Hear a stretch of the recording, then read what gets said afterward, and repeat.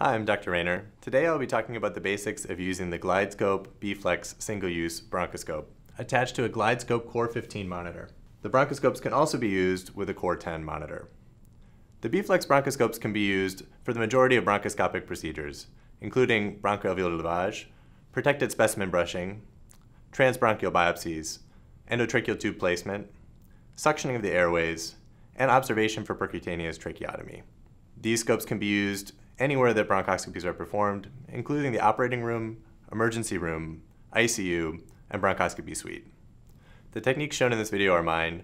Please consult your operations and maintenance manual before using this product.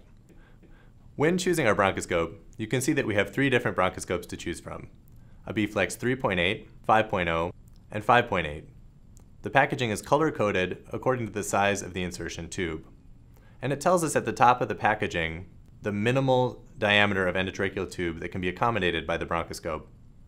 I'm now ready to remove the bronchoscope from its packaging, removing the plastic cover from the insertion tube.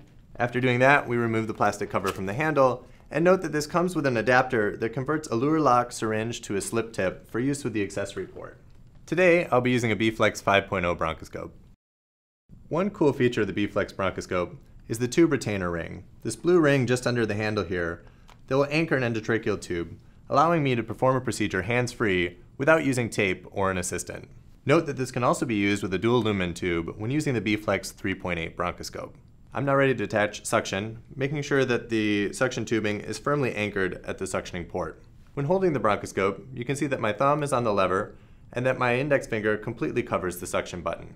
When performing the procedure, it's important to hold the insertion tube straight, both to avoid kinking it at the handle of the bronchoscope and also so that movements made with my left hand are transmitted to the tip of the bronchoscope. I'll be performing this procedure transnasally, and we can see that image quality is optimal between 5 and 50 millimeters on the GlideScope Core 15 monitor.